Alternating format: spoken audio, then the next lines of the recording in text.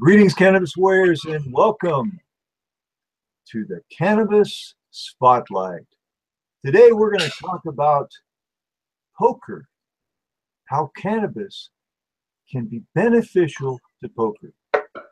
Today, we have a poker player, Omaha Hy-dro, and Omaha Hy-dro is a poker player, and I'm going to ask him a few questions. First of all, Omaha, say hi to everybody. Hello, everybody. I'm going to feature you on the screen now, Omaha. Cool. So, how did you come up with your handle, your YouTube handle? Oh, my favorite poker game is Omaha High-Low, so I figured I'd say Omaha Hy-dro. It just sounded kind of funny and creative. So anybody that plays Omaha High-Low will know exactly what I'm talking about. That I'm a poker player that smokes weed. Okay. That's pretty interesting. That's a good way to do it. So, how long have you been playing poker? Oh shit! Professionally, probably 10 years plus. Okay, so you're a professional poker player. Yeah. Okay, and what's your favorite game? Is Omaha? Favorite game is Omaha High-Low. It's a split pot game, meaning the best low hand gets half the pot, and the best high hand gets half the pot. I see. Yeah. So it kind of raises your odds to win. Just players are worse. Variance is lower than Hold'em because now Hold'em's everywhere on TV and ESPN, and everyone thinks they can play, which everyone actually can play Hold'em, and that's the 2-card game that everyone sees on TV. So I'm going towards more of the mixed game style, which is high-low split games like, Omaha High-Low or Stud High-Low or anything like that, where people aren't very experienced, I see. So it gives you a better chance. The edge is bigger is what it is. Hold'em edge, I still have an edge, I feel like, with most people, but the Omaha High-Low edge is just like, say, 30% instead of a smaller edge in Hold'em, which is 2 cards, say 3%. Yeah. Okay, so how does smoking cannabis assist you and help you with playing cards like that? Oh, it helps me tremendously. Poker players, they call it tilt, when, say, you have a 95% hand chance that you're going to win, say on the turn card, and then on the last card, that 5% chance you lose, you just get pissed. I mean, you're a human being. It happens, So if you're smoking cannabis, you just it's easier to shake off. You know what I mean? That's my main reason why I smoke while I'm playing, is for that reason, because I have a tendency to go on tilt, and that means basically that after I lose that hand, I'm going to be so pissed off, I'm going to be going fucking nuts, raising, re-raising, and dusting off all my money. So smoking cannabis helps me stay in line, stay in balance. I feel like I can wear my shades, you know what I mean? And get a read off people, and they don't know I'm looking at them, you know what I mean? And plus, they can't tell I'm stoned because they can't see my eyes. Okay. You know what I mean? So you've played, obviously, without cannabis. Yeah. And how does that go for you? Oh, shit. I just got back from the World Series of Poker, and I was scared to bring weed on the plane. I mean, I almost honestly just took it, strapped it on my balls, but fuck that. I didn't want to get in trouble. So I went down there without weed. And I mean, there's no withdrawals off weed, really, but I felt like my game wasn't there. I was still playing good, but not as good as I could have been on cannabis. You know what I mean? Wow. So it's for you, cannabis actually increases your winnings. It's almost an asset to making money. Yeah, most definitely. Wow. Yes, sir. Huh. Yeah. That's interesting. Now, I'm just wondering if anybody in the chat might have some questions for our professional poker player here, Omaha Hy-dro. I'm going to let the chat consider that. I can't So, see. are you going to, do you buy your cannabis? Do you grow your cannabis? What, do you have like a medical condition or anything like that? Actually, tomorrow I'm going in for to get my card at 3 p.m. Oh, Yeah. So I plan to start growing for myself. But yeah, lately I've been spending, buying it at dispensaries and shit for ridiculous prices. So I can get a card for what? It's like $350. Start growing for myself. So that'll save me some money there. awesome. Yeah. Well, cannabis, I think, is legal in Nevada now as well. No, it's not. It's not legal. They're starting the process, but you have to have a card. I see. Yeah, so I couldn't get shit out there. I was trying to. Well, how did you do? How did you do in the? Do you go down there by yourself, or do you go down there with like a team of players? Or Yeah, I went down there with two guys. One's very well known. His name's David Pham. David the Dragon? David the Dragon, yeah.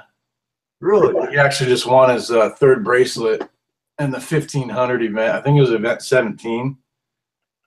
I think I got it on my phone here, but it's pretty cool to be a part of that. But I didn't do shit. I played like 9 tournaments, lost like 10K.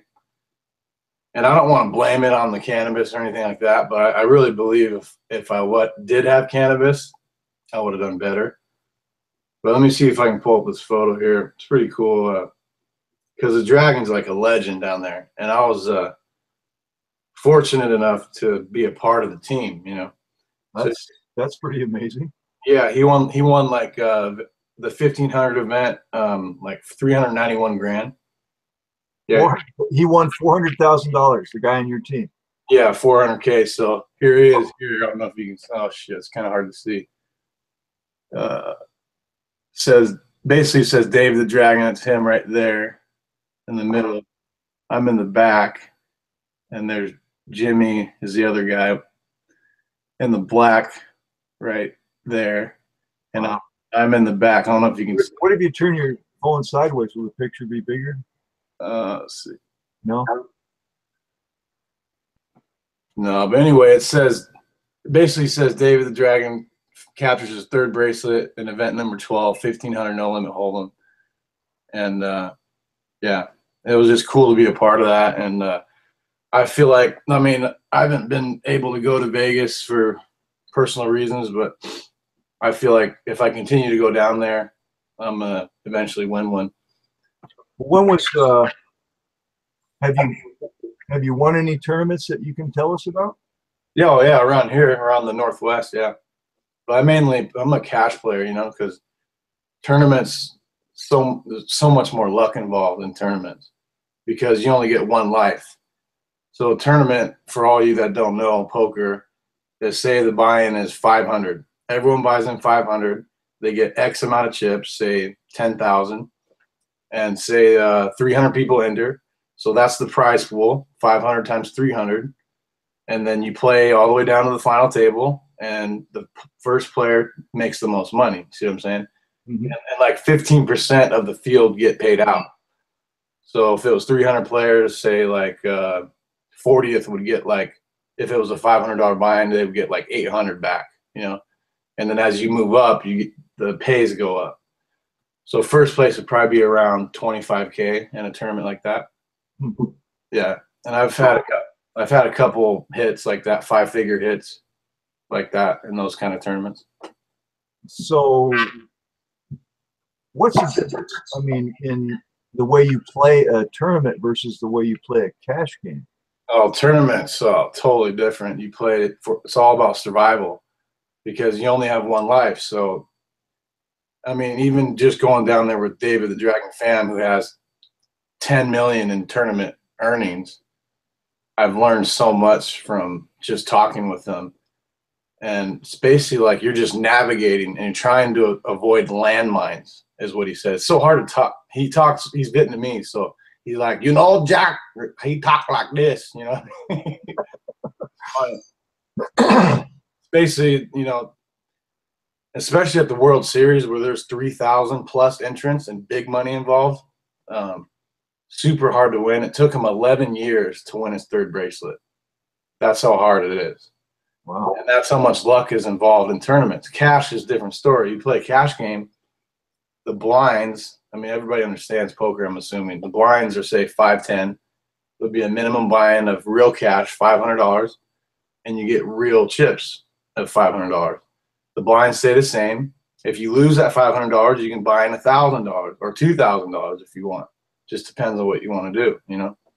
So I prefer cash games because there's a lot of, you can play a lot more, you can take more risks, you can bluff more, stuff like that, you know what I mean? Whereas in a tournament, you're going to play more cautious because you only have one life. And once all your chips are gone, you cannot rebuy in most tournaments. I see. Yeah. So it's a different style of play. So Yeah. I guess then what you're, if I'm getting it correctly, in a cash game you can be more aggressive, and than you can in a tournament. I would say there's multiple styles you can play of poker. I can play all styles from loose aggressive to tight aggressive to, you know, some people that I know only have one style. It's good to have all styles and play according to the table around you. And that's what cannabis is really good for too, is you're basically awareness. Like I can sit down at a table and basically within the first 2 rounds or 2 orbits, I can categorize each player.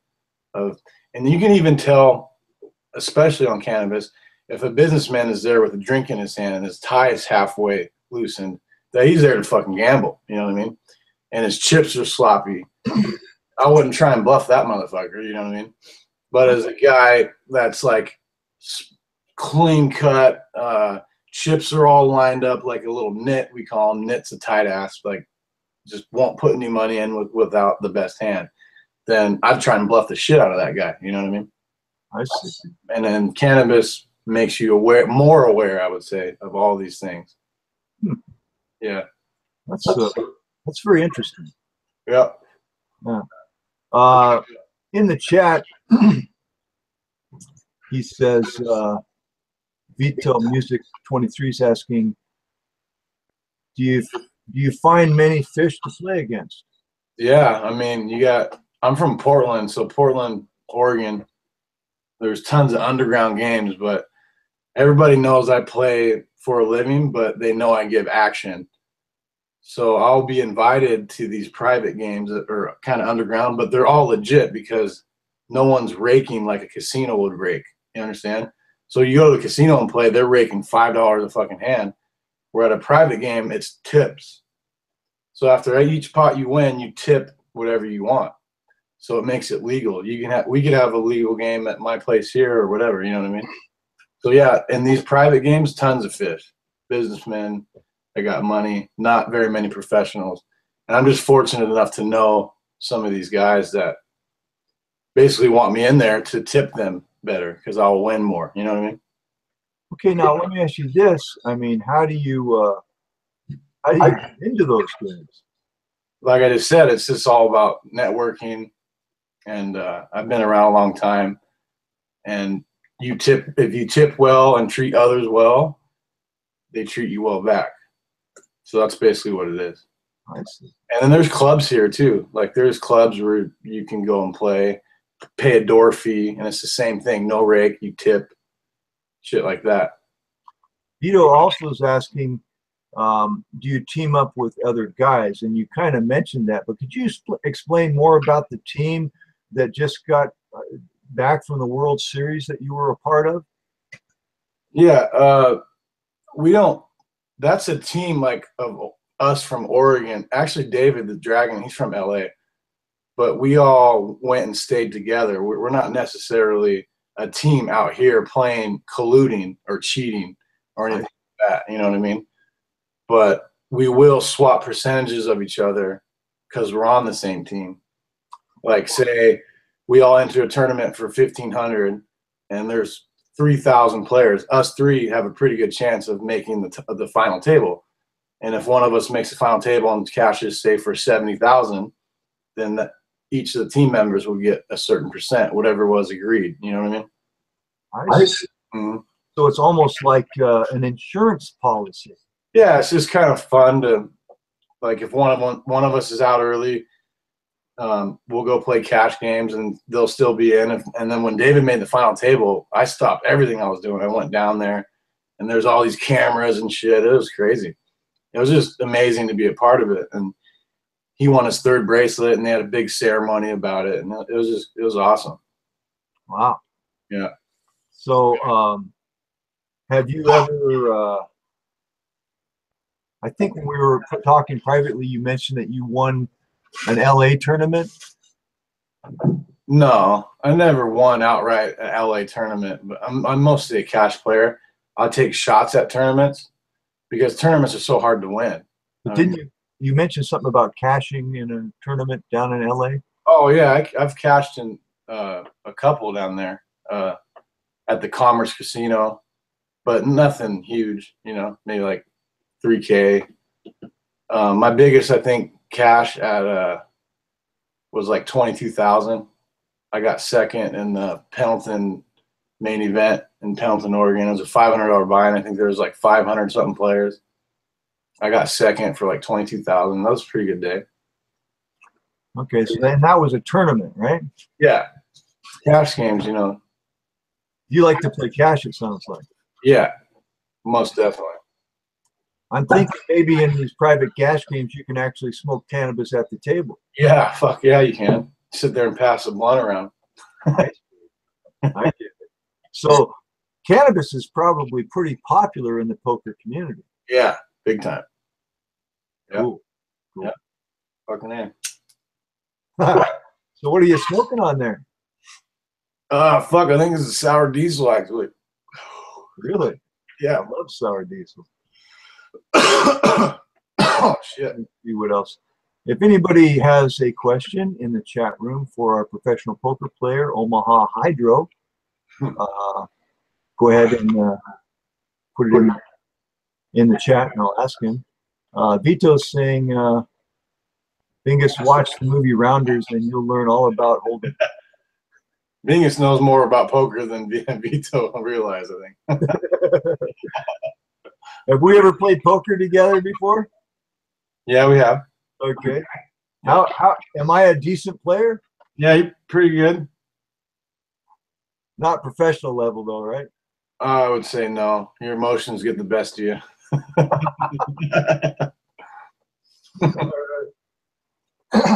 Just being honest. No, man, you're absolutely right. I'm way too emotional. I got that post-traumatic stress crap going on. Yeah, I think a lot of your viewers know that. So yeah, having PSD and playing poker doesn't go hand in hand. Fuck that. Yeah. I remember one time, Bingus was at the table, and there was a little drinking involved, and a player said something disrespectful, and Bingus fucking went after his throat. I was like, hey, Bing, chill out, man. Smoke some weed. Well, I'm guilty. That's why I don't drink much anymore, especially playing poker. Yeah, I try not to too. It's fuck.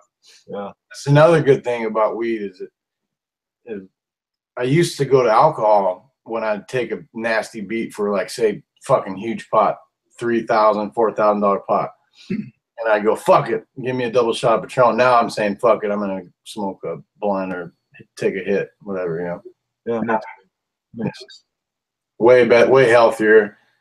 Then it calms you down. Drinking, then you're just blasting. You're getting way more aggressive, and it has an end to what sometimes, you know, it's you're going to win a lot or lose a lot if you're drunk playing poker. That's how it is. Now, have you read some books on poker? Can you recommend any books that might be good for our viewers? Oh yeah, Super Systems by Dole Brunson's like the Bible of poker. That's like tells you everything. But most poker players have read that, and I haven't been to the World Series in 4 years. So the last time I went was what, 2013. The level of competition has gone so high, it is ridiculous. Like how good players are now. It's so much harder to do this. You know? So back in Doyle Brunson's days, it was probably a lot easier. Oh yeah, even in 2010, it was just like people were literally giving you money. you know. But And that's why you've changed to Omaha Hy-Low. exactly. You go to different games, and it's actually Big O is 5-card Omaha. Omaha Hy-Low is 4 cards. You get 4 cards. And then the best low hand gets half the pot. The best high hand gets half the pot.